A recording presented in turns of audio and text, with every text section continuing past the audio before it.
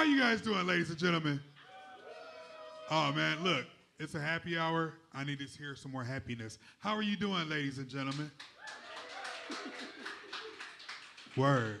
Angela Puerta to the stage, please. Yeah, Angela Puerta to the stage, please. So we would like to welcome you all to the Greater Madison Music City Meetup and Happy Hour. We just want to thank y'all for being here. So part of what this is really about is, you know, obviously everyone here has an appreciation for music. And really the goal of what we're trying to accomplish is making sure that the music is reflective of everyone in this community. And we want to try to get that access and that opportunity to everyone. That's why it's so important. Obviously, you all are here because you believe in community. So how can we figure out ways to make community better for everyone? So from the bottom of our hearts, we thank you. Karen? Well, thank you, Rob. Thanks, everyone, so much for coming tonight. Let your friends know that they can watch this on YouTube. I just put the link. Wait, I'm just now putting the link on the Facebook page so they can watch this later if they weren't able to come. I just want to turn it over to our city and county friends who are critical in the success of this project.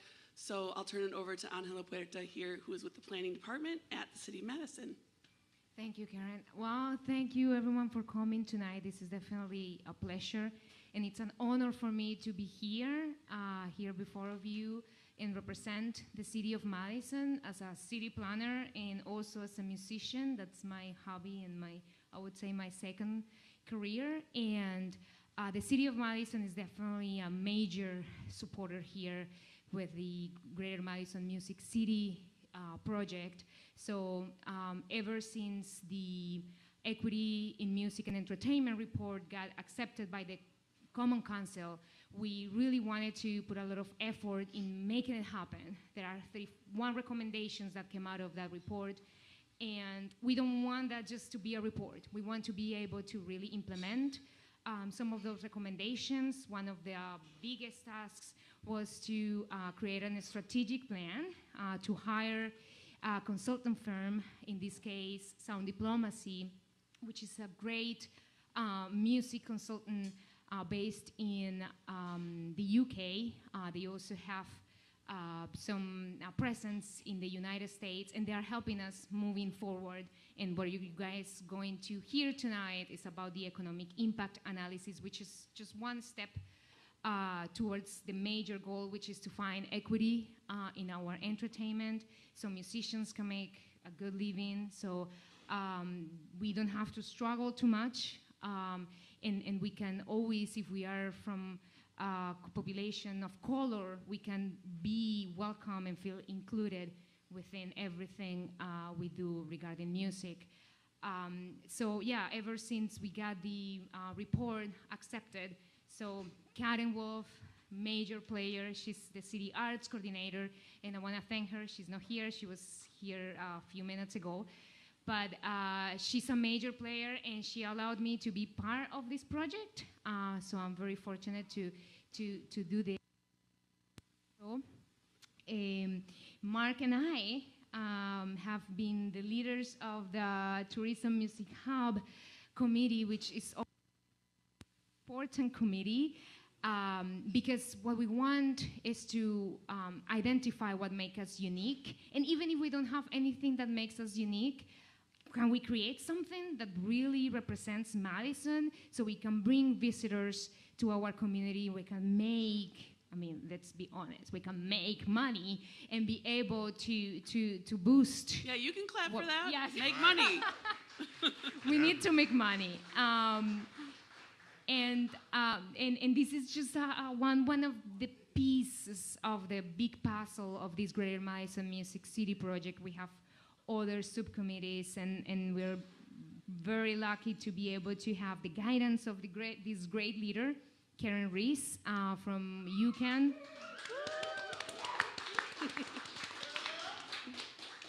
and Rob Dees, who just made this Mad Lit event. Yes! You know? Someone who can represent us now with this huge event, which is Mad Lit on State Street. For the first time, we can see a lot of people of color in the downtown and State Street dancing. We have other festivals, yes, I know, but this one really represents the intention that came out of the report. So thank you so much for being here. I don't want to take too much of the time, but I'm very fortunate, and I'm going to pass it over to Mark, who has been an essential player, so we can move forward with this I have never been called a player, but thank you very much.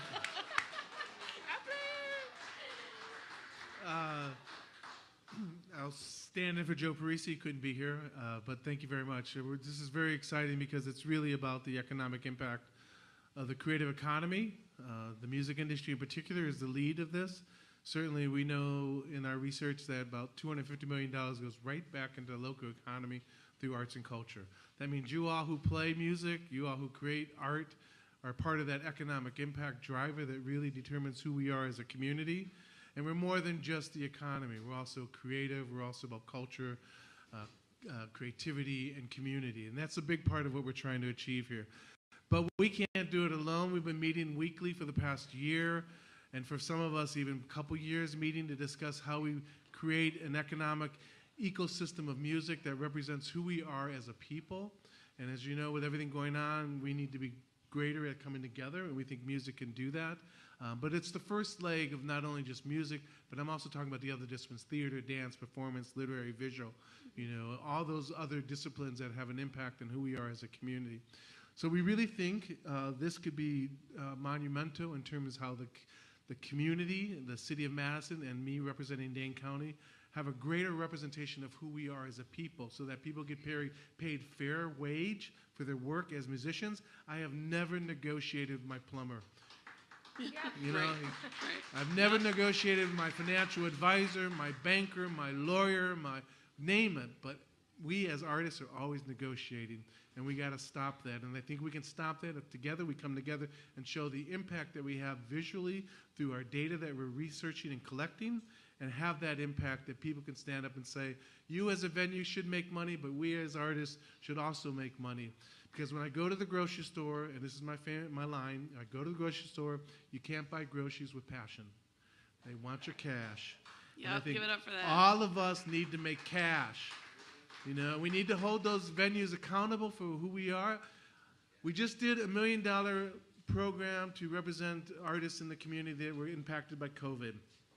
Came from the federal government, it came from the state, came down to the county, and finally trickled down to Dane Arts, with $1 million went to 400 artists, received $2,500 just to make up for what happened in 2020 with no jobs, no gigs. Because if you're a musician or an artist, your second or third job is the service industry. And the industries that have been impacted most by COVID are the arts and the service industry. So $2,500 may not seem like a lot, and it really isn't in the bigger scheme of things, but it was enough to at least help a lot of artists who are, who are our bread and butter. So what were you doing during COVID? Did anybody stream? Anybody listen to music? Anybody dance? Anybody read? Yeah, it was the arts. It wasn't my financial advisor. It wasn't my lawyer that made me through this. They helped, but I didn't go to them. I went to the arts for my soul and my spirit. And that's what this is about. So just help us really create a dynamic outcome for this study that we're doing with sound diplomacy, so that we can have the data, because everybody I know in the funding world wants data. They don't give a shit about your music necessarily or your art. They want to see the hard numbers. So help us collect the hard numbers, fill out that sheet, let us get a sense of who we are as a community, and together all of us can really have the impact that we really want to have in the outcome. This is not going to be cheap. We're raising money, and money is really important to raise for this, but we think we can have an answer to how we address equity and fairness in our community through music, and then theater, dance, film, and the other disciplinary arts that really make who we are as a people. So like I say, the arts heal, the arts build community, and the arts save lives. So let's do it together. Yeah. Thank you, Mark. All of that. I'm just kidding. Hey, but seriously, can I give a really quick shout out? Got to give a shout out to David Boyd and Carol Schaefer, other members of the Greater Madison Music City Committee. Augusta Brula. So yeah, man, big ups. Yeah. Mr. Gaines in the back, member of one of our groups. So we have 4 different groups that we have to take a part of it, and it's artists and equity relations, also business and partnerships, economic impact, and as Angela pointed out, the tourism idea of it. Okay, I'm gonna shut up now. Thank you, Rob. Yeah, thank you for everyone. If you're here and you're on one of the work groups, could you please raise your hand? Give it up for the people who are already starting this work. AK and Conkle. Thank you so definitely. much. And give it up for the sound, because there's no Yes. reverb, there's nothing. Thank you so beautiful. much. The technical component is so critical to all our work, so thank you. I do want to take one moment before we get into the data, which I so love, just to acknowledge a member of our committee who recently passed away, Walter Jankowski. He was well known in the business world, a savvy consultant, a really fun guy to be around, and a wild proponent of the arts. And last week, he passed away far too soon, and we're going to really feel his loss on this committee, and many of you will out there. So if you could just raise your glass and just give a toast to Walter. Skippy! Thank you.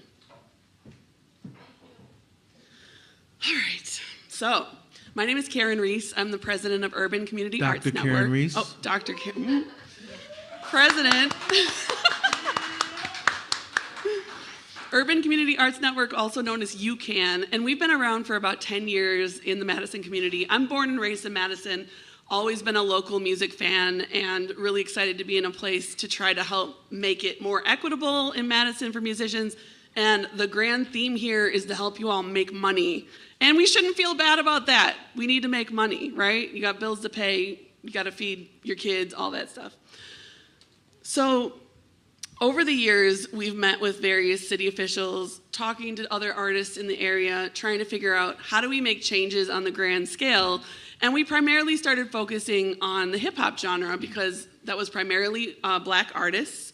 And Black artists and hip hop artists are really excluded from our mainstream stages. We have one Black-owned bar in all of Madison, which we're in right now. So that's great, but we should have a lot more of those. So how can we change the landscape on that? So that's really what we're fighting for.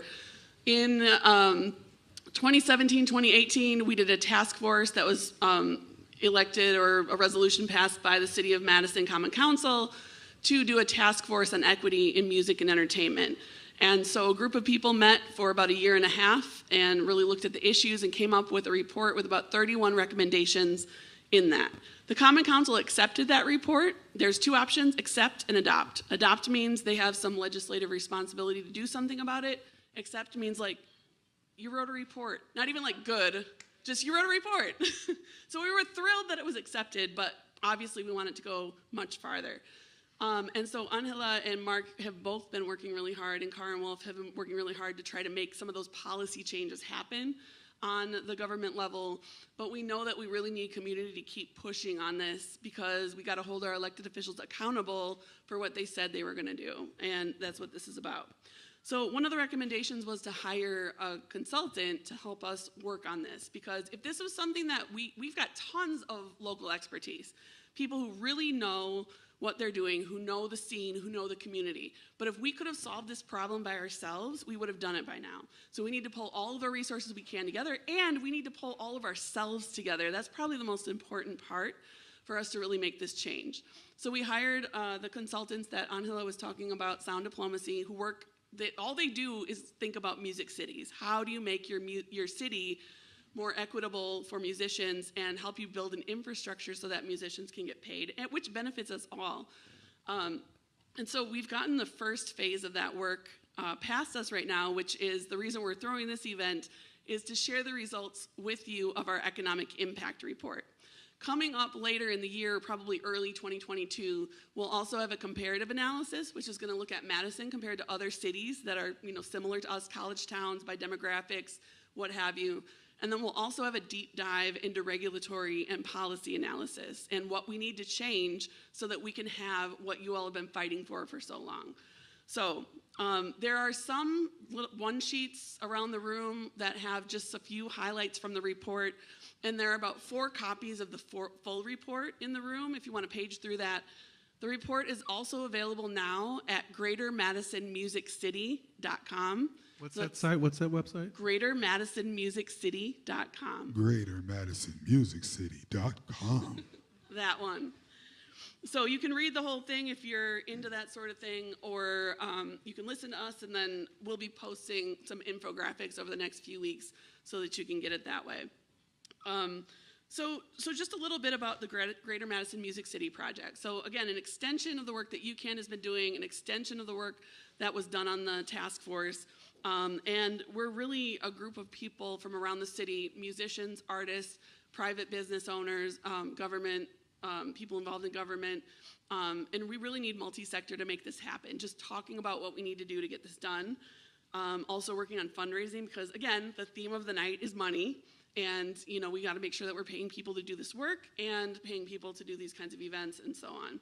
So we've recently formed 4 subcommittees, 4 work groups to focus on some key areas, and those work groups are Tourism and Music Hub, which Angela and Mark are chairing.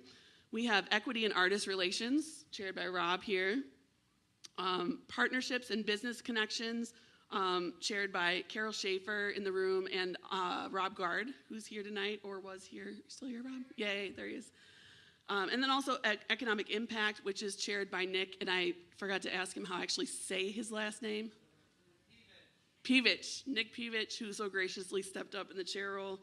And I'll be looking at. And these work groups, we'll be publishing the rosters on our website soon, but they really are people from a broad cross-section of the city. We focused on making sure that we had artists of color and Black artists and other representatives on these teams, not just dominated by the usual people that we see in places of power, people that already have access. Now, of course, we also need the people who have access and power in these spaces because we need that access, right? So we're working on keeping those groups balanced, and we will always push in this project. Equity is the #1 focus. So one of the things that happens, you all know it, when we have these task force, commissions, studies, whatever, we might start out with good intentions, but at the end of the day, the reports generally talk about what the mainstream wants, or the recommendations are great, but we don't actually put money behind it. We're here to tell you that we're not stopping this until it's done. So it takes forever. I mean, UCAN's been doing this for 10 years, and we're still doing it. So just know that if you invest time and energy in this, your time is going to be well worth it. So I just wanted to give you thanks. So just a couple of highlights here. I don't think there were any. I guess the one big surprise for me was that when we're looking at the music industry here, we're not just looking at artists, we're not just looking at bars who book artists or restaurants. We're looking at all of the careers that are affected by music, right? This is our music ecosystem. These are people who come to book hotels for festivals. These are our studio engineers, our PR people, our producers, people who write, people who manage, the restaurant that you go to after the show. All of those things are part of our music economy. And so when we include all of those things and really look at it, we have over $500 million, almost $500 million in our music ecosystem.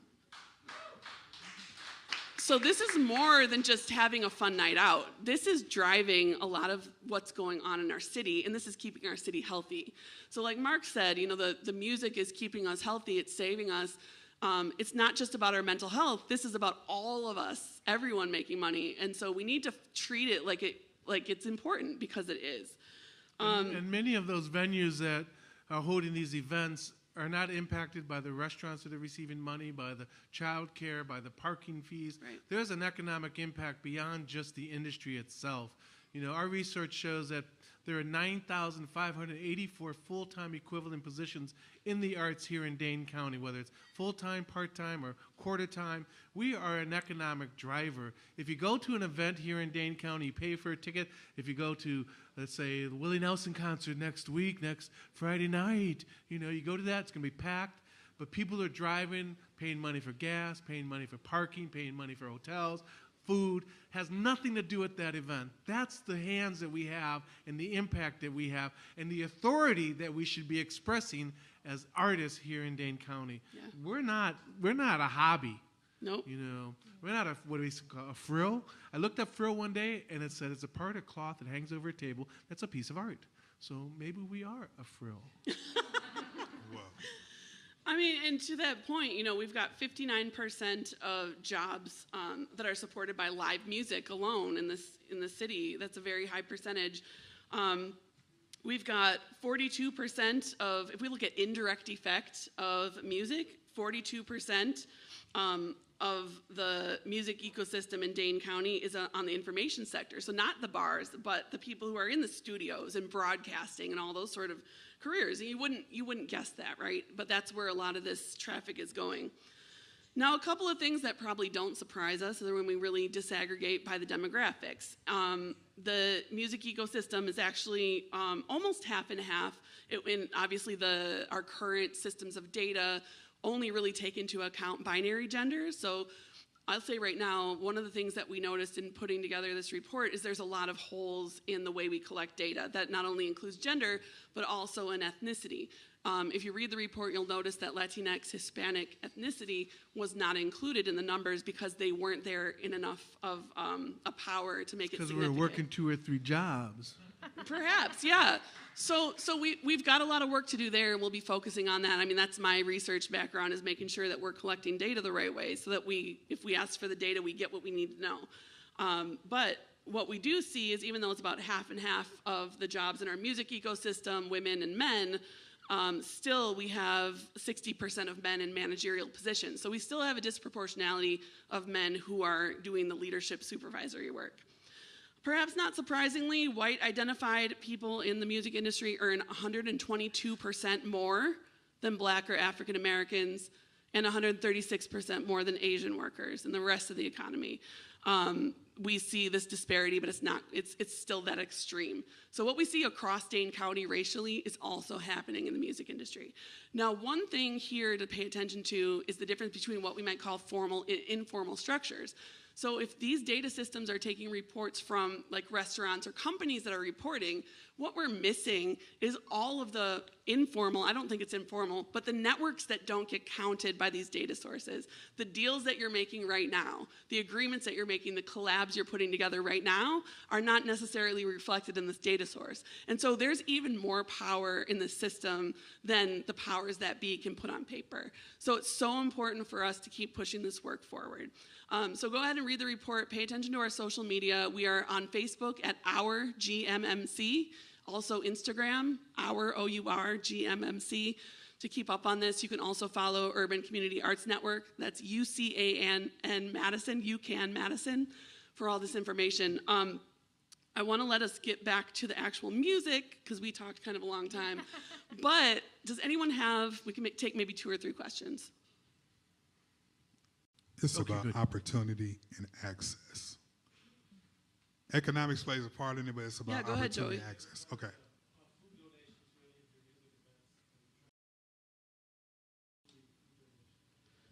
So the question by Joey Remedy Born Music is, are we looking for food donations to music events? And I'm sure, yes. Oh. I've worked in food service for years, and I would like to maybe incorporate some of that, because Mm-hmm. Yeah, Joey has done wonders at our events with delicious food donations, and we really appreciate it. Today, however, we did have to give you the COVID-friendly food options, individually wrapped. Please eat that stuff and take it home with you. It's all gluten-free, though. Yeah. You know, I put all my money in gluten, Yeah. and now it's gluten-free. Sorry. No, it's all gluten and carb filled. And if you don't grab Any some potato other chips. questions?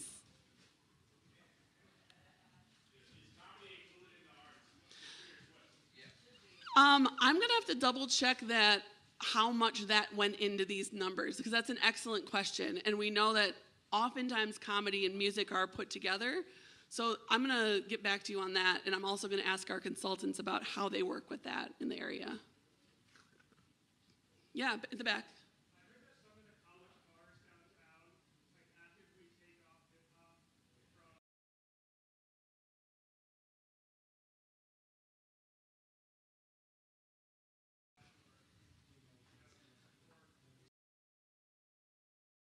Yeah, so the question is, he's heard some of the bars downtown will take hip hop off the jukebox. Not just downtown, this happens a lot of places.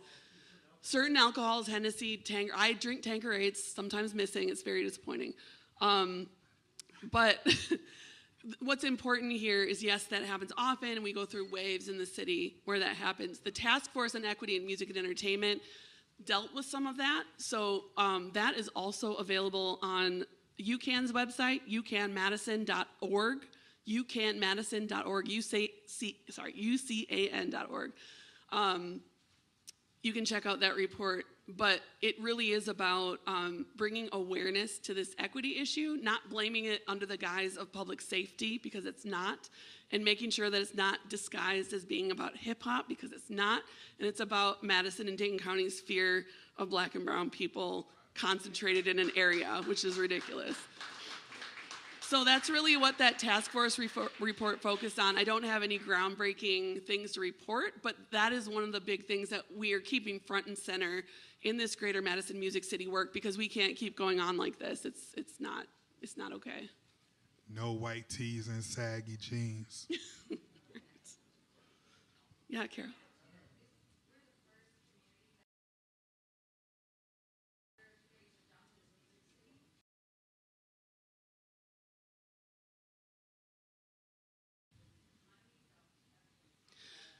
Yeah, great point, Carol. So Carol mentioned that when we look at sound diplomacy study, while they always include an equity component, we're the first community who's making that front and center as the most important thing that we're looking at. So, like I said before, this is something that in a lot of city, county committees, we'll kind of get a nod to equity, but it still ends up being that table of all white people that are trying to guess what the issues are. And then the problem, it never changes, right? Year after year, and we got all these reports and millions of dollars on the shelf, nothing's happening. So we've moved slower probably than other areas, because we need to move at a pace that will allow us to keep that at the front. Now that also means that we need to get the word out as much as possible, so people who need to know about this know about this. And like I said, when you see the people who are on our work groups, hopefully you can see that we're really making an effort for that. And this is also always open for anyone that wants to get involved. There's a lot of work to be done here, and we can always use all hands on deck. So as people want to get involved, you can also find contact forms on greatermadisonmusiccity.com and on our social media. So hit us up and let us know if you want to be involved. You can, even if that just means being on the email list to keep up, and you have an occasional thought you want to send to us, do that, because we need you all. So, all right, with that, I'll end the talking portion of tonight so that we can get to the good music part of it. Oh. Yo. He started it, but okay. Yo. What? He's our last word, Rob. Last word. Bucks and six. Spit.